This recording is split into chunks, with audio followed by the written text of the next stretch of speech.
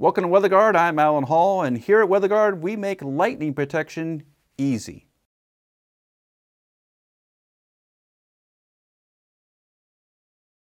Three common problems with Radome lightning protection, and I see this quite a bit.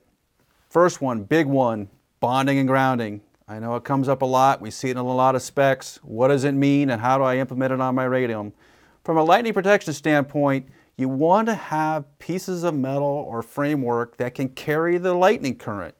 And a lot of times I see on the exterior of the Radome, we've done a very good job of carrying the current. Once it gets to structure, you start using too small bond straps, or there's the little metal fittings haven't been properly prepared for bonding, so there's no current path through them, and bad stuff happens. So when I shove a bunch of current through those small pieces, they tend to explode, cause a lot of damage. So the outside of Radome looks great, but the inside is a mess.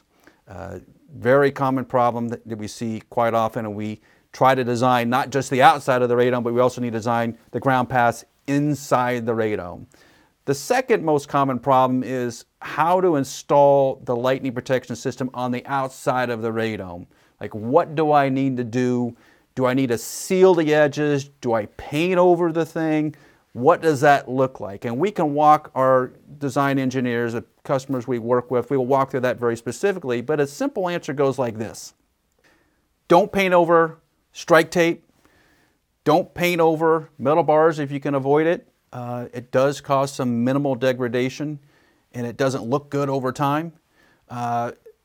From an overall system standpoint, you want to seal everything on the outside, much like you seal everything else on the aircraft. You want to provide some sealant, some aerodynamic fairing into those parts. Make sure everything's aerodynamically smooth and we don't have any rough edges that could create problems later on. The third thing that we need to think about, and tends to be common problems, are how is this Radome going to fail? Most common failure to Radome is not necessarily lightning protection. Bird strikes are a big one, right? Taking a bird is a very common thing on especially larger aircraft. But the most common problem is water, getting water inside the Radome. How can we mitigate that? And from a lightning protection standpoint, we should be designing the system to not penetrate through the Radome, or if we do have to penetrate through the Radome, we do it in very minimal areas and we seal the heck out of those areas so we don't have water getting into the Radome structure.